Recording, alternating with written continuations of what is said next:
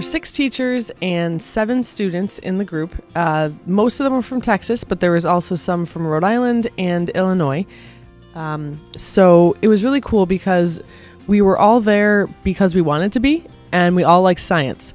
So one of the teachers, Clara, expressed every day she gets super excited because she was so happy that people would laugh at her nerdy science jokes and not look at her strangely, which we still did because they were very nerdy. But it was really nice because we all got along really well. I don't think we had a single fight between anyone. And we just worked really well together, had lots of laughs. One of the things that I enjoyed the most was that there was another woman there who was a roller derby champion on a team. And so she was in training for the upcoming season. I was in training for a variety of races that I was doing. So every morning, pretty much, we got up and either took a run, or twice we took some of the students and we hiked up the nearest mountain, which took about an hour and a half to get up and down. So we'd start off the hike in the dark with our phones and flashlights, and by about 20 minutes into it, it would start getting light out. So we got to see the sunrise 2 different mornings, and by the time we got up to the top of the mountain, the sun was just starting to come up, and we saw island foxes and deer, and that was really fun. And it wasn't a super difficult climb because it wound around a lot, but it was a really good bonding experience. That we got to share all our meals. It was a cafeteria style, and it was the best food ever.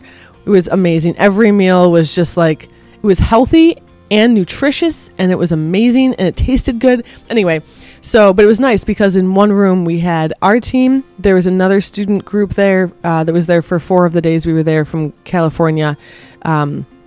That school has a program for outdoor education, and so they were there to do a lot of the similar things we were doing, but on their own, as well as all the researchers, all the staff, all ate together. So if you had a question for one of the researchers, you could go ask them, but a lot of times they would sit with us. So it was really nice to get to know them better as well. And then we went to Avalon for a day. We called it our shopping day. Everybody was excited because they got to wear their own clothes.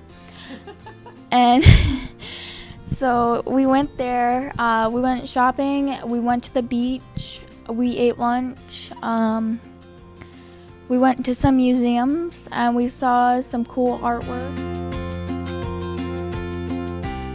We also did fun things like white elephant gift exchanges.